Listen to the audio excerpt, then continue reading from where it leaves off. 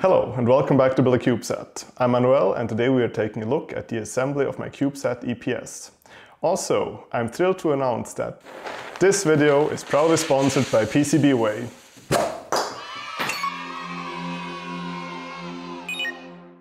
So in the previous video I had just finished the layout for the EPS, the buck module and the solar charger modules, and I had sent them out to PCB, obviously, for manufacturing. After the video went live, a bunch of you actually reached out with some very useful ideas on what could be improved in future revisions of these boards. And thank you very much for that. Please keep the feedback coming. Together with what I learned from assembling and testing these, I will design a hopefully more mature revision 2 next year. Also next year I plan to start a Discord server so that discussing all of this becomes a bit easier.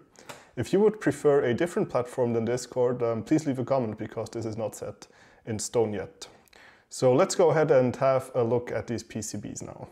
For all boards that will need reflow soldering, I got the ENIG surface finish and I chose white solder mask so the components would show up better on video. Now on the EPS here we have these 4 large apertures in the center where the charging and buck modules will go, but I think the most remarkable feature here are these pretty fine pitched M.2 connector footprints that turned out really well. I would also like to call out the castellated holes on the edges here because the edge plating has turned out just the way I hoped. So this is a 4-layer board and I paid $124 for 5 pieces plus $10 for the stencil. This tiny 23 by 23 mm board is the charger module. So on the top we see the LGA where the micro module will go, and on the bottom there's actually nothing because this is just a 2-layer board. I paid $55 for 5 of these, and I think the main factor driving the cost here are the castellated holes on the edges. That is also why this board could not be panelized. The buck module is the exact same size, but it is a 4-layer board with a BJ footprint and V as in pad, and also there are some components on the back. The cost of this one was $208 for 10 pieces. This battery contact PCB is a very simple 2-layer board and I got 5 of them for $5. The fun thing here is that we can use the same board on either end of the battery pack, as there is a Y plus and a Y minus side.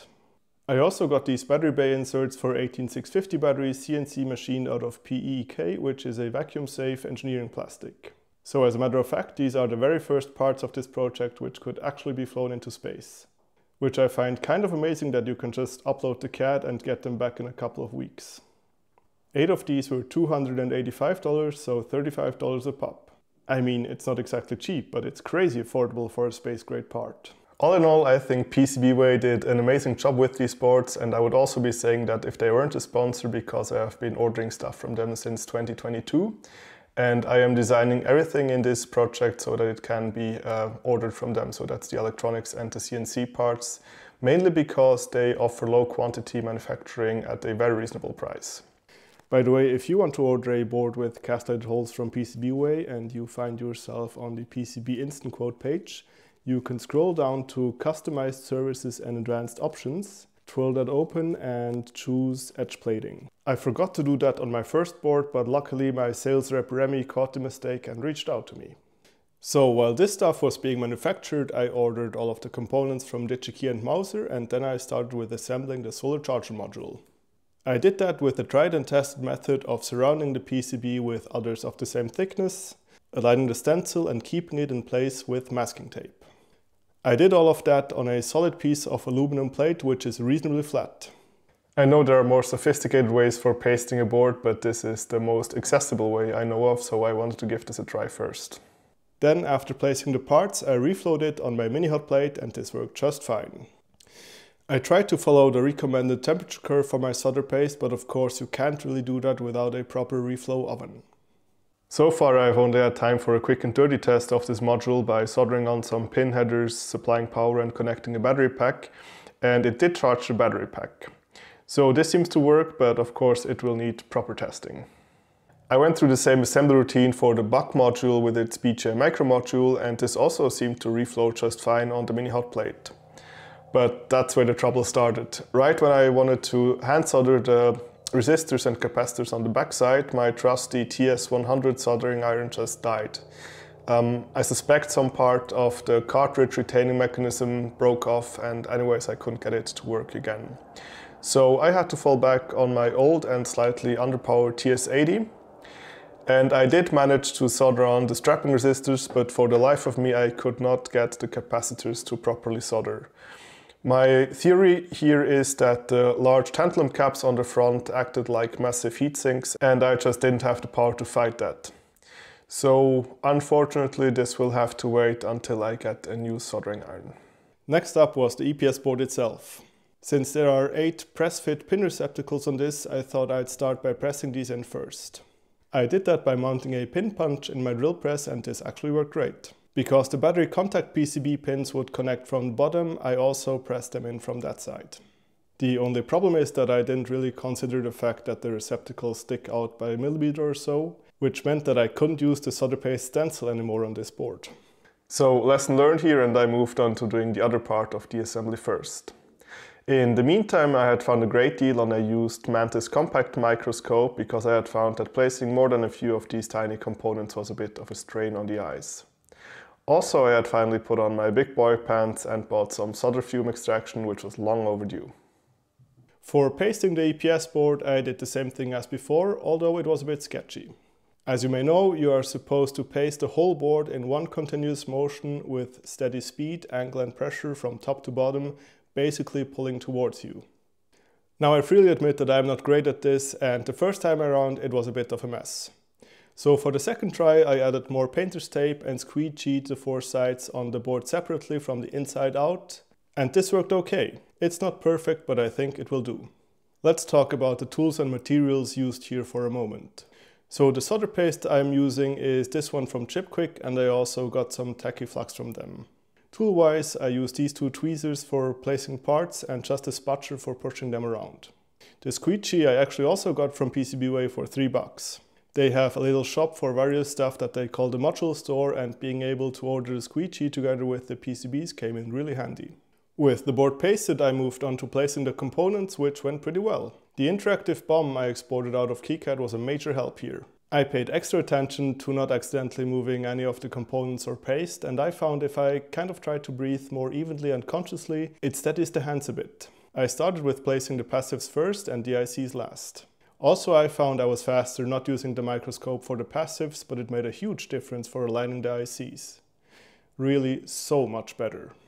And it also was great for looking everything over and tweaking some alignments before reflowing. So for reflowing, I whipped out the bigger hot plate, aligned the fume extraction hose, and just gave it a go. Again, I was trying to follow the temperature profile as best as I could. So while that was going, I thought I'd put its sibling hot plate next to it so I could just move the board over to get it off the heat. When the board was cooked, I used a steel ruler to gingerly nudge the board over, and that's when disaster struck. I somehow slipped with the ruler and wiped 2 of the beefy load switches right off their pads, along with some of their passives. As you can imagine, messing up at the very last second after spending several hours to get to that point was a bit of a bummer.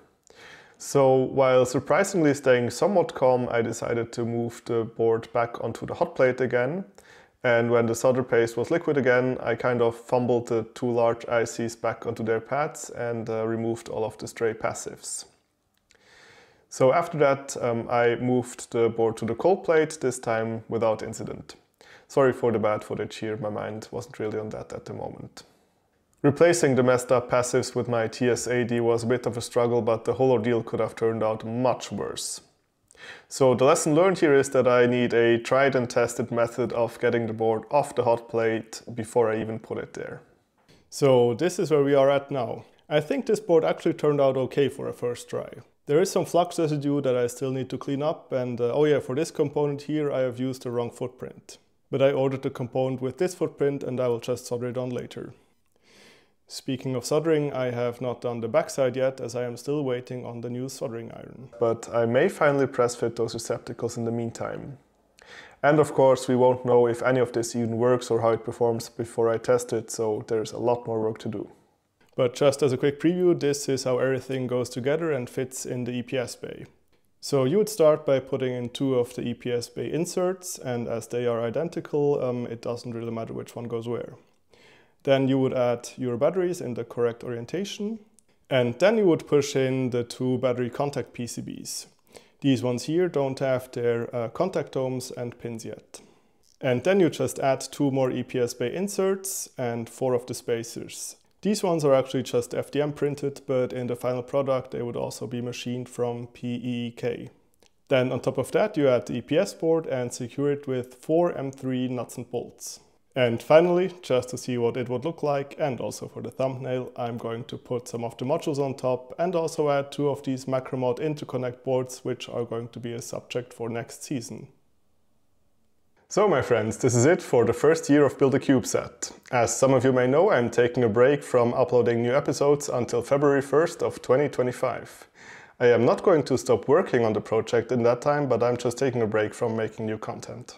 I would like to thank all of you very much for all of your kind words and your support and frankly your enthusiasm. I didn't think that so many people would be interested in this, and it means a lot to me that you are. And also a huge thanks to PCBWay for coming on as my first sponsor. So next year is going to be wild as we tackle the avionics and sending back telemetry over LoRa and hopefully launch one of these to the stratosphere with a high altitude balloon. I hope you stick around for season 2. Thank you very much for watching, and I will see you next year.